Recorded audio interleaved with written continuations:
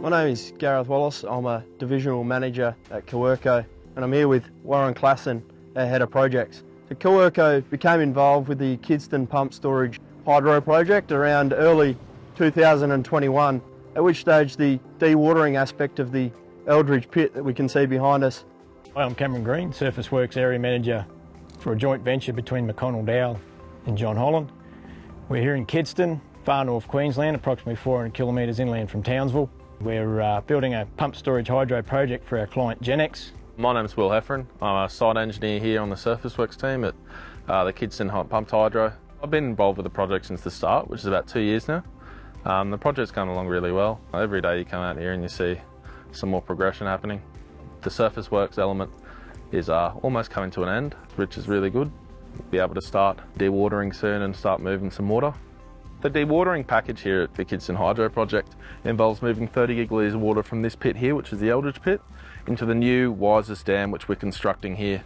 We have a 300-day construction window to remove that water into the upper reservoir.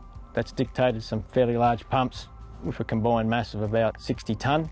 We've engaged COERCO to provide that floating solution for that pump system. We had a few key performance elements. One, obviously the stability of the pontoon and its ability to carry the weight of the pumps safely.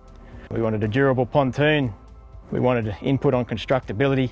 We wanted a modular system that could be easily transported to site across some challenging roads. We wanted a system that we could put together with the available resources on site and within the limitations of the site, which ultimately resulted in the modular pontoon we see behind us.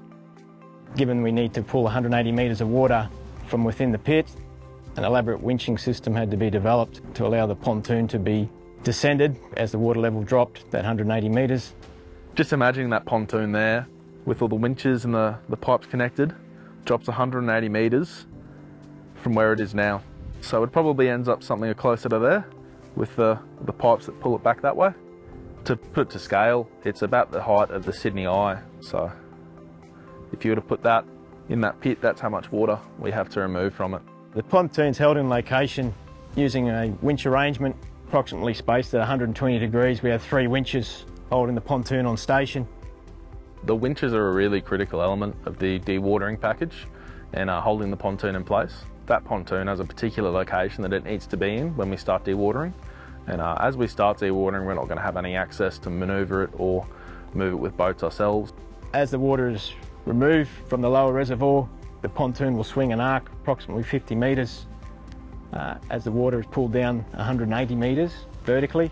So it's important to have flexibility in that winch arrangement. Winch ropes are paid out as that pontoon makes its way to its final pumping position.